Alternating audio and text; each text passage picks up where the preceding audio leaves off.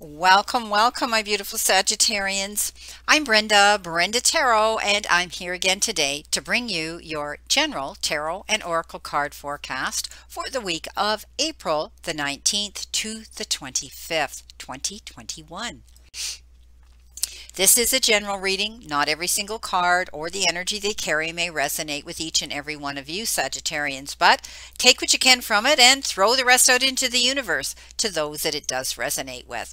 If you want clarity, accuracy, and answers to any questions that are personal, then that requires a private reading with me, and all that information is posted below this video. My prices, my website, and how to contact me via my email. I truly do want to thank you, though, for your interest in my channel and for viewing, liking, sharing, and especially all those brave people that subscribe to me. It's free, people. If you like what you see, please show your appreciation by subscribing. You can unsubscribe anytime you want, but you will show us that we have a reason to be out here to promote ourselves, to please you guys out here. And this is what we truly have a passion to do. So just click that subscribe button and the bell, make it ring, and you'll get notified immediately when any of my card readings are out here for you to view. Thank you all in advance. Okay, so let's see what we have here, my beautiful Sagittarians. My mother was a Sagittarian. I always said Sagittarians give more than they get back in return. Think about that. You've got the Leap of Faith card. This says it's time for you to do that. And look at the graphics on this card. You've got the hand of the divine and source reaching out to catch you, to make you have a soft place to land. So know that it isn't as frightening as you think to take this leap of faith, to go towards something that maybe you have never done before, and it does leave you with a little bit of trepidation and fear. Don't fear, my friends, okay? Take that leap of faith. The universe and the divine is saying that you have the resources now at hand. You can make your mark now. You can move forward and you can go for that passionate goal that you've always been wanting to do. Maybe you're taking the leap of faith to leave something, or to go into something new, or to open a business, or to go into a new relationship, or to just make something happen that you've always wanted to do. Maybe you're going to take that world trip someday. Go to that place that you've always wanted to do. Now is the time. Okay, your first energy card that you've been given is this particular card, called Wild, is from a beautiful deck, and this is a healing deck that I have right now. It's a beautiful, beautiful deck. Look at this. Look at this beautiful, beautiful deck. Where am I here? Okay, the healing card deck. And there's might be something that, I've been using this for my readings this week because there are issues possibly in the past that you need to heal through in order to go through transformation, to go towards your new destiny. And this particular one is wild. Okay, this one says, there is a wild, untamed spirit inside of you, desperate to be unleashed. Free it and claim the gift of energy, power, passion, and creativity that it offers. When you suppress your wild, beautiful, outrageous, and untamed self, you dull your senses and you crush your creativity. You shrink, you lose your energy, and often sometimes it brings on depression. Your relationships suffer and your rage grows. You become ashamed, hostile, cold, boring, overserious, and scared. You stop taking chances to take that leap of faith, to live your life in mediocrity. No, let that wild side come out. Give into your wildness and stop living a sham. Move forward and grasp onto it and be bold. There's a beautiful, beautiful side to you, my Sagittarians, and you need to let that wild side out. You need to embrace it. You need to make your mark on the universe now and be true to who you truly are. Because there is the truth card. Look at that. Yeah, disarm your ego and face your fears, okay? And, being stuck in the past, trapped within your circumstances, ultimately the lower self takes out the present moment and we stop truly living. Focusing on the past causes barriers of reaching our highest self's guidance and inner being. So step up into your truth, my beautiful friends. Stand up for what it is is what you want to be and the truth within yourself. Remove the mask. Let your true self come out, and that may be about emerging your wild side, accepting the reality and the truth of situations around you. Okay, recognize your emotions when they arise, accept them without judgment, and release them with love and gratitude, and do it appropriately. Beautiful, beautiful message. Stand in your truth. Now, you may need to be going through a balance issue here where you need to set up barriers, and this is all about you know, you might be a bit reluctant to change right now as well. You may be hesitating because of the past, but that doesn't mean you shouldn't go for it. Weigh all the sides before moving forward. This could mean the start of a relationship, but might be proceeding slowly because you're holding yourself back. Let that wild side out. Step into your truth. Do what makes you happy and take that leap of faith. Yes. Okay. Let's see what our crowning energy here is. You've got the Nine of Pentacles, and that is, I always call this the card walking in your garden of abundance, keeping your options and your eyes open to the goals and the passions that you want to see unfurl and become and come into fruition. This is a beautiful card, a positive energy, again, saying that you can make your beautiful dreams come true. So you're very close to tapping into this, walking into your garden of abundance, stepping up, making the changes, and emerging and taking that leap of faith to go towards these goals and passion here that you need to go towards right now. So, alrighty. Let's see what we have here. Let's move on to our Three of Wands coming in behind you. This is a card that says you're waiting to see something come in. Maybe you put out a proposal, an idea. You're looking across, you know, you could be dealing with business overseas or at a distance. You could be wanting to travel the distance, going the distance for your job or your work or something in your life at this time.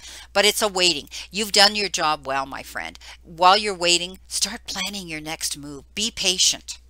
You've got the Four of Swords here. This is a card of taking a rest, being able to take a rest now and realize your hard work is paying off, but you may be overdoing.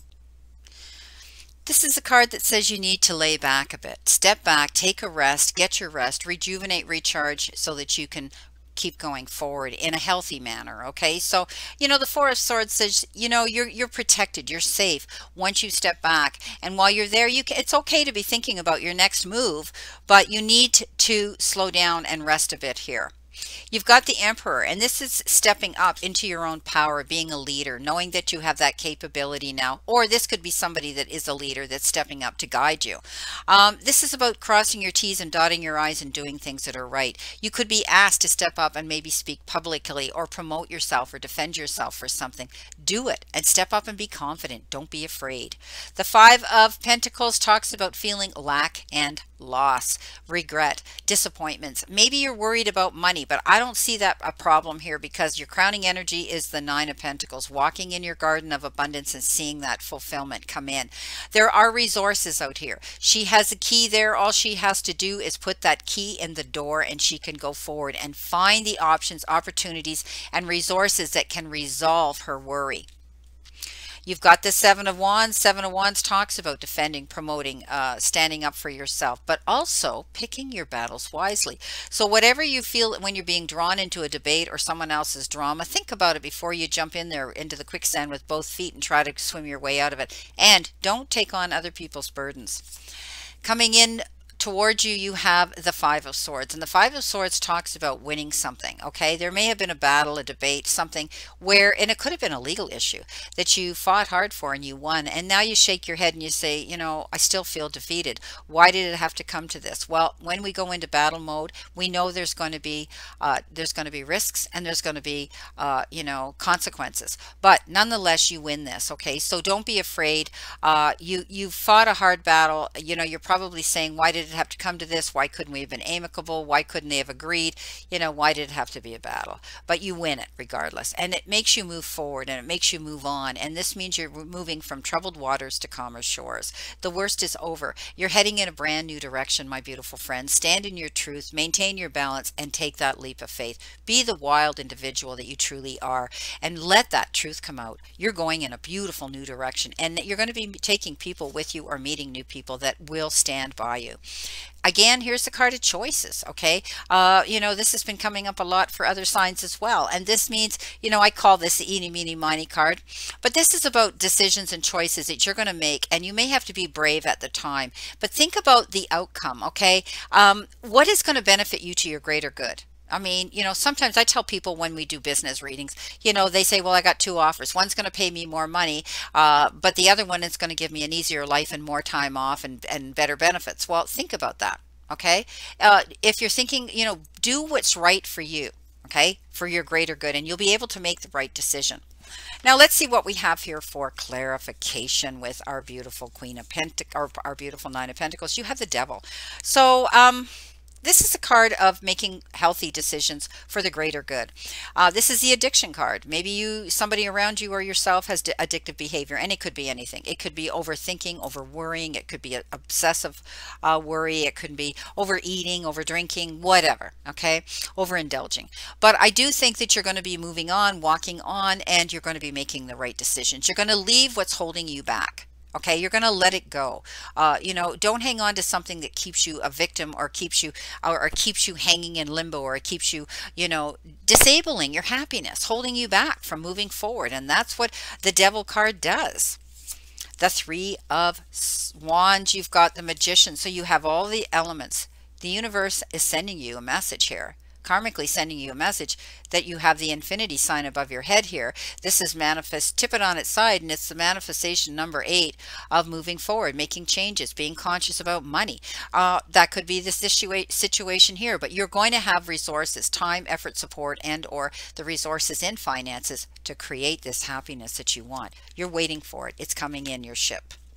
The Four of Swords, the Rest card. You have the Knight of Cups. Somebody's coming in here. Somebody on an emotional level. Could be your knight in shining armor that's coming forward to offer you their hand in time, effort, support, appreciation, respect, love, romance. Wow. You're going to feel as though you've been swept off your feet. And some of you may feel like you're in love with somebody or something. This is a beautiful card of energy. Wow. Lucky you. The Emperor, the leader. You've got the Nine of Wands. So don't be afraid to step up and be a leader. You know what? This is the card that says don't give up. Keep moving forward. Step up into your power. Become the independent, solo, wild individual that you truly are, and stand in your truth. The Five of Pentacles. You have the Seven of Pentacles. Yeah, planting your seeds well. So take up the resources that are being offered to you here, so you don't have to worry about this anymore. I think you planted seeds well. You've either put out a proposal, an idea, a resume, something out there, and you're waiting to hear how they've received it, how they're going to react to it. Don't worry, because you did everything right. You crossed your T's, dotted your I's, and planted your seeds very well.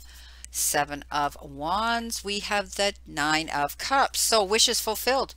You know, some people read it, make a wish. Others say, hey, wishes fulfilled. Beautiful, beautiful card. So you're going to be able to see abundance coming in. Don't worry so much and get caught up in all this drama.